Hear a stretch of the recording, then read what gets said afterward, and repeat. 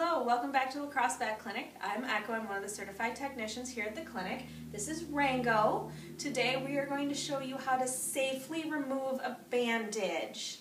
Now Rango just had ACL surgery a couple days ago and his bandage is already slipping down. And this is when we're going to want to take it off because it's not doing that incision any good.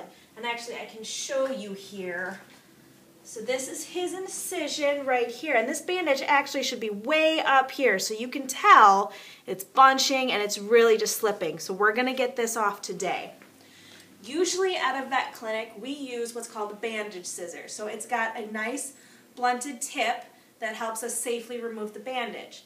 At home you more than likely won't have this. What you're going to have is a regular scissors with a sharp tip here. So we're actually going to use this scissors today to show you how to do it.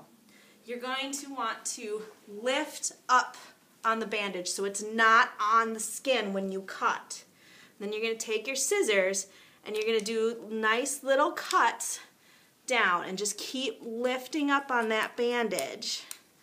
So you can pull it away a little so you can see what you're doing. Because if you're here and you're really digging in, there's a good chance that this tip is going to hit the skin and cut it.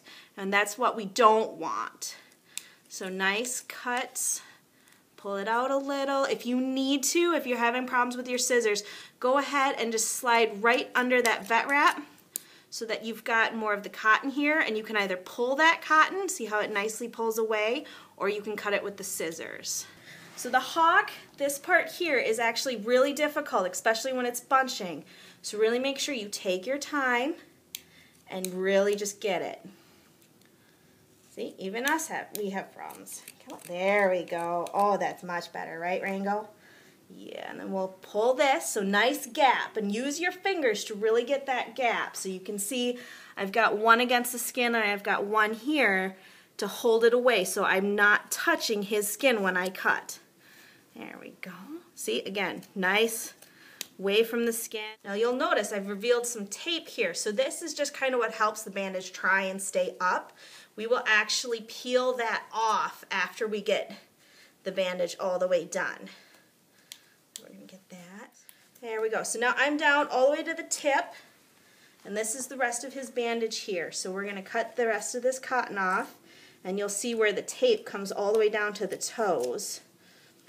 Here we go. See, it's right here. So you're actually going to take from the top here and you're just going to peel and go with the hair. If you go against it, you could pull hair and that's painful for the dogs. And then you just pick up because there's going to be a second piece of tape on that other side.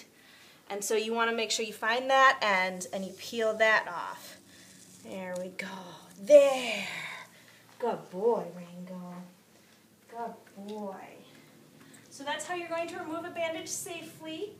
If you at all do not feel comfortable taking that bandage off, that's okay. We are happy to do it here at the clinic. So you need to give us a call. We'll set up a quick little appointment because it doesn't take that long to do, especially when they're good puppies. Yes.